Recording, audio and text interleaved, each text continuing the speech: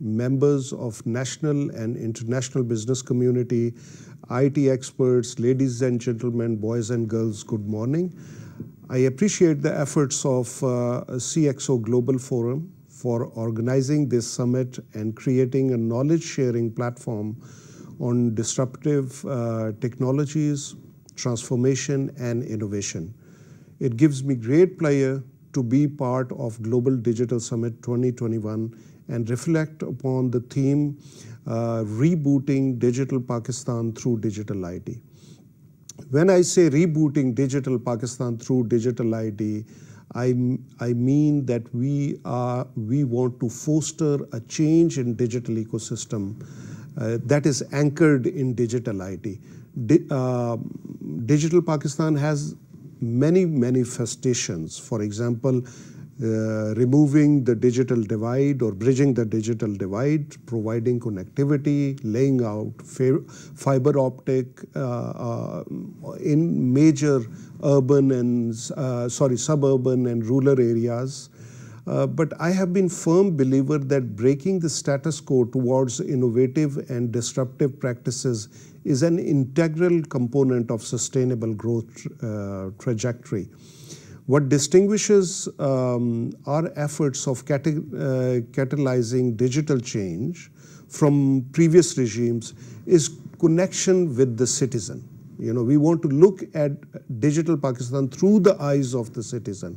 Hence, my aim is to strengthen social contract, because ID card is an instrument that establishes the social contract between state and citizen. So, once again, my focus is not only developing but strengthening linkages with public and designing services with citizen-centric focus in our mind. I'm a firm believer, just like my friend Mariana Mazzucato, who says that the value, social value, is actually driven by the government. It's created by the government institution. You may see in a lot of countries, you know, even if you use Apple phone, and the Siri is not owned by Apple phone. Siri was developed by the government institution. Intranet was developed by the, government institutions. LASIK surgery, LASIK technology was developed by NASA, and so on and so forth. Night vision devices, Google's. These technologies actually were created and developed by the government institution, and then private sector actually scaled them up and extracted the value. So I want to see NADRA in that role. And hence, ladies and gentlemen, I will use my limited time here to highlight some of the efforts of NADRA as the technology arm of both the federal government and the private sector. So we are creating a value for federal government and the local, provincial governments, and so that they can improve service delivery. And we are creating a value for the private sector by rolling out the apps and platform and democratizing this data-driven digital technologies so that you can scale it up and young entrepreneurs can actually capitalize on those platforms and come up with their own products and services. Why? Because for me, innovation is something not journal, rather specific, investment in market creating innovation. And it drives economic, social, and political well-being. Innovation, we always think innovation of being synonymous with invention. It is invention, but more of it is revamping the business processes and doing the same thing with the new way. It can be innovation as well. So look at NADRA. We started with paper ID and now we have smart IDs. And tomorrow, in the future, we will go towards digital ID. And we are rolling out apps for to address a specific function or problem, just like Park mobile app.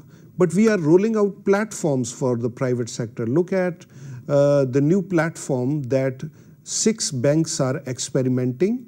And this platform is based on an innovation that NADRA has introduced to the world. We became the first country in the world that takes biometrics by making use of mobile phone.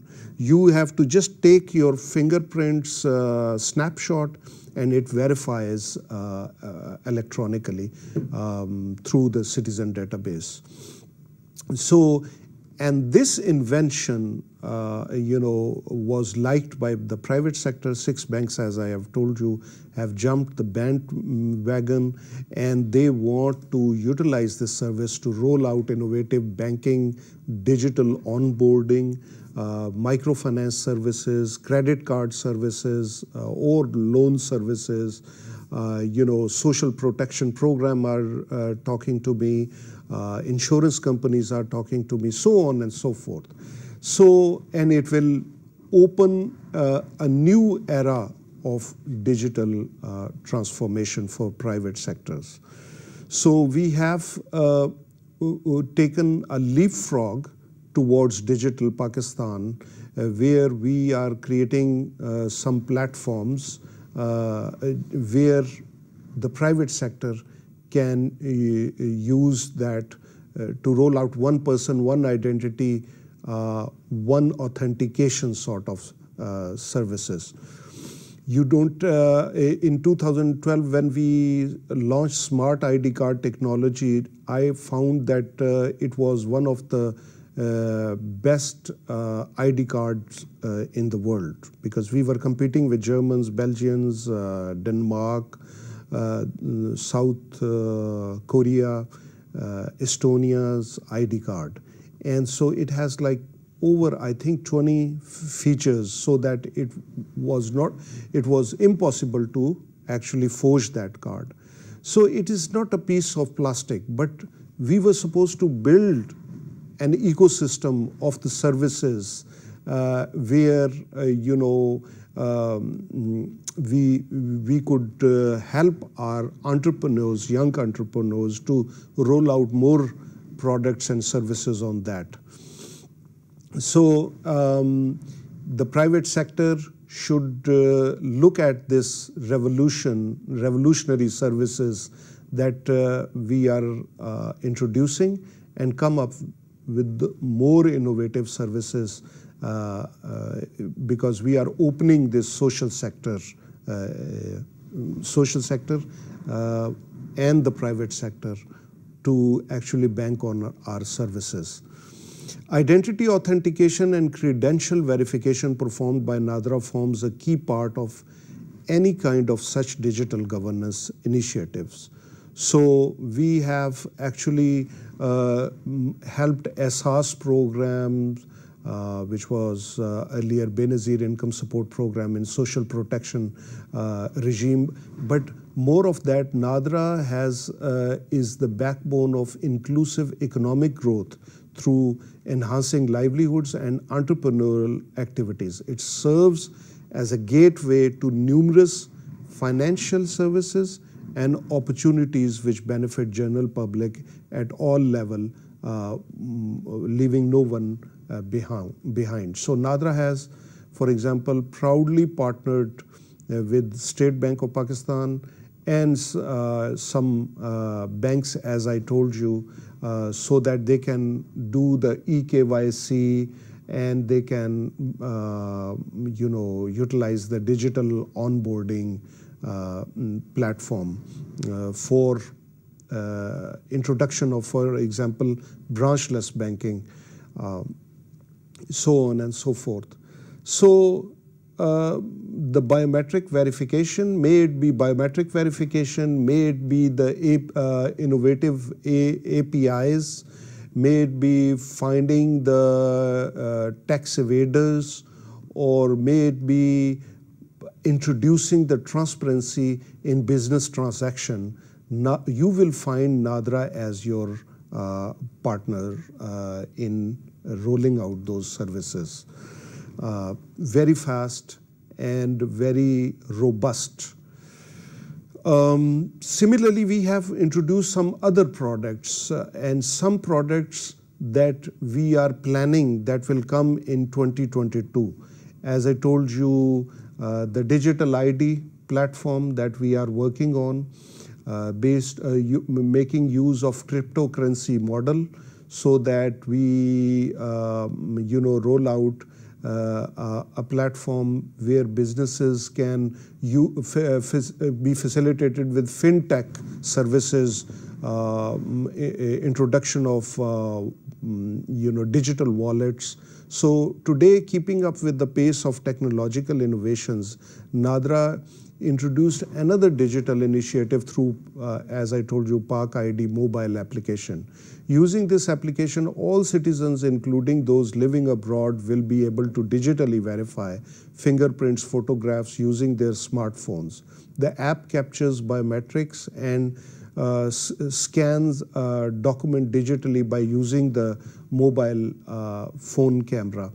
It's not only limited to the ID card services, but the young entrepreneurs can introduce new innovative services using that mobile app. So we look forward in working with the private sector. As I said, we are opening the doors for cooperation with the banking and financial system and markets.